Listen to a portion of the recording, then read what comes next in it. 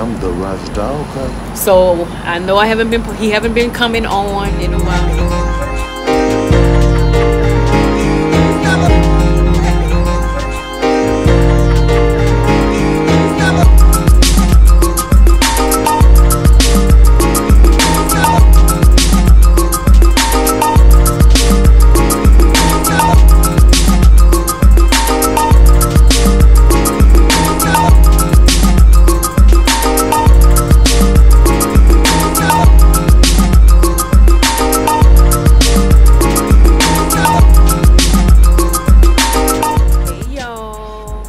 Look who I got with me. I am the Rush Dog.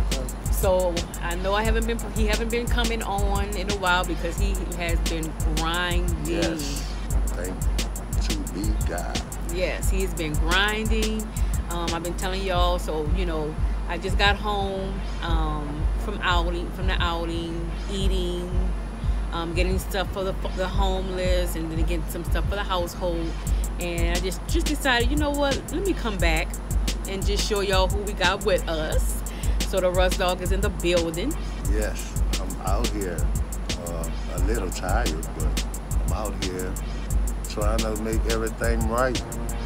You know, God got his hands on us now, and we seeing the blessings.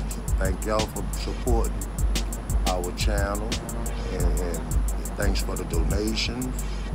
You know, I really appreciate y'all. We love y'all dearly. And guess what? We sow seed in good soil, so you will get a harvest. And that's what we wanted to tell y'all. So we're about to close this day out just to relax. And we'll definitely come back with another video. And I don't know what will be next, but we just like to always give y'all an update on what we're doing. And, you know, still stay tuned for Rusty's story. Yes. We've just been real busy. Yes. You know, him working, I've been busy, and then it'll be his story, then my story, then his and her story, and then I'm definitely gonna keep you guys up with an update as well, what's going on with me.